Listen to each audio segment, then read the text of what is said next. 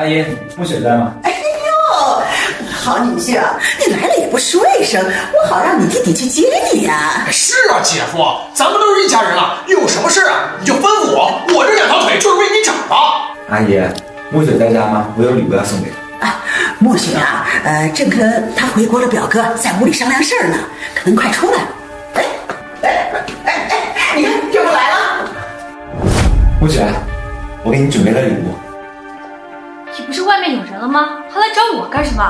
木雪，那天我不是解释了吗？我那天是救急，我跟他真没什么。你愿意为他赴汤蹈火，那我呢？我在你心里算什么啊？你比我的生命都重要，我愿意为你做任何的事情。得了吧，你的事情我都听说了。为了前女友抛弃现女友，还口口声声说爱慕雪。当时的情况你不了解，最好给我闭嘴。什么？你敢让我闭嘴？如果你是来劝和的，我尊重你；如果你是来挑拨离间的，别怪我对你不客气。哼，你一个无业游民，有什么资格说我？表哥，不是的，我姐夫可不是无业游民，他可有钱了，是吧？哎，少轩啊，大姨跟你说啊，志豪啊，以前啊看着就像是个穷光蛋，其实他可低调了。现在啊，他是个富二代，非常的有钱。姨妈、表弟，你们都被他给骗了。什么？你是说他不是个富二代，他是骗我们的？不对呀，那之前的5项金条可都是货真价实的真东西啊！像这种人呐，我见得多了。为了讨女孩欢心，不惜用一切手段搞来钱财。就比如说借高利贷，然后啊，拿着这些钱讨女孩欢心，讨女孩的家人欢心。这之后啊，噩梦就开始了。那些收贷的人呐，他们可是无所不用其极啊，到最后搞得家破人亡。这种人大有人在。不可能的，表哥，我相信志豪他不是这种人。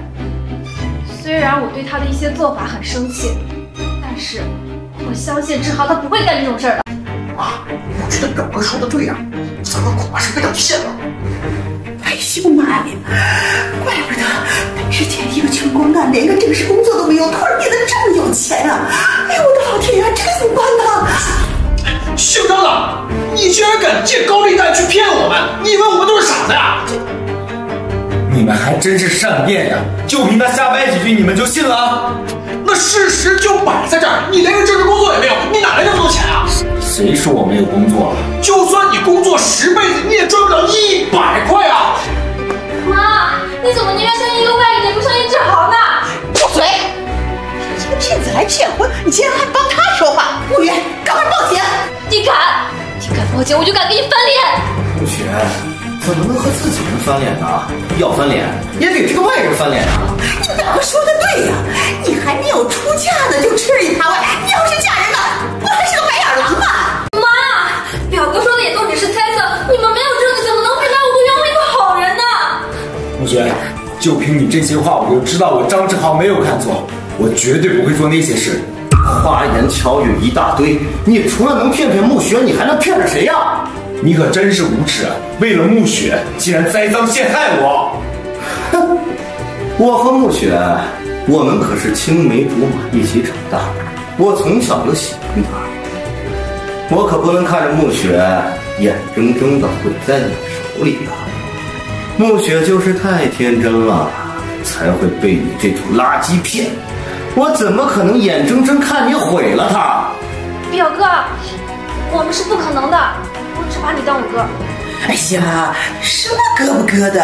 你表哥年轻有为，我是从小看着长大的。哎呦，你们俩要能成一对啊，那可是亲上加亲。表哥，你现在到底有多少钱啊？能不能透一透？我自己开公司，现在市值50元，年收入在20元以上。接下来马上要和千达集团签成战略合作协议，到时候每年挣个100元不成问题。这么多呀！哎呦！果然没看走眼。表哥，我永远支持你，以后还请你多多提携提携。这次呀，来的有点仓促了，这个呀，就当做见面礼。以后啊，有哥吃的，绝对不会亏待你。哎呦，表哥大气啊！不，姐夫大气。以后有什么好事记得找我啊！你们当我是空气吗？当着我的面就把我卖了，你们有没有考虑过我的感受？你是我生的，就得听我的。今天啊，就把婚事定了。养了你20年当白养，现在转不过来才行啊！同学，你放心，有我在，不会让他们得逞的。哼，就你也不撒泡尿照照自己是个什么东西。我娶暮雪，那是能给她带来幸福，哪像你，娶了谁都是一场灾难。你们敢伤害暮雪，那就别怪我不客气。不是想知道我在哪儿工作吗？好，我现在就让你们知道知道。喂，老马，来一趟林家，我有事儿找你。好的，我马上到。哎呦，说的就跟真的一样。怂了就开始摇人，你以为你是黑社会呀？太他妈逗了！笑，尽情的笑，再笑10分钟你就笑不出来了。想吓我啊？就凭你还没这个段位。那我呢？段位够不够啊？马总，您怎么来了？您来了也不打个招呼，我好派人去接你啊。姨妈，表弟，这位就是我说的先达集团的马总。马总，姓陈的，你算什么东西？知道我跟你打招呼？马总，我也没有得罪您，您怎么这么对我呀？你以为你是谁呀？啊？你不过是我们千达集团里面一条狗而已。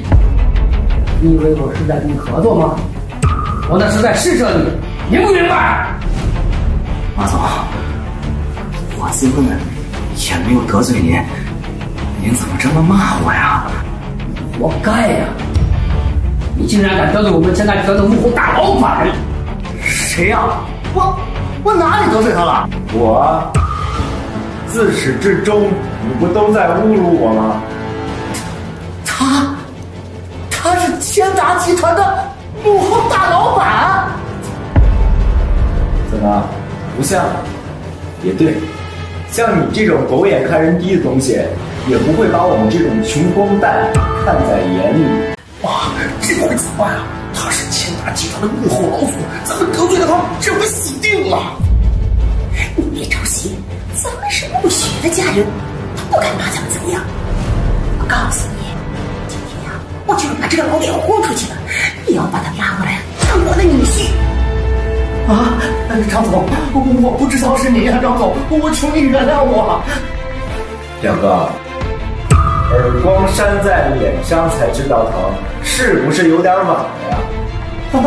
张总，我哪知道您是千达集团的老总啊！我要知道，打死我也不敢在您面前乱说话呀！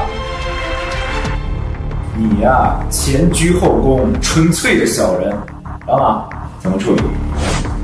张总，我觉得停止与他们的一切业务往来，同时通知全行业封杀，然后再通知各大银行停止与他们的一切资金往来，您看怎么样？考虑周到，就按你说的办。张总，不，爷，您不能这样对我呀！您不能让我赶尽杀绝呀！张总，我求求您，给我个机会，张总。你出口伤人的时候，有没有考虑过别人的活路？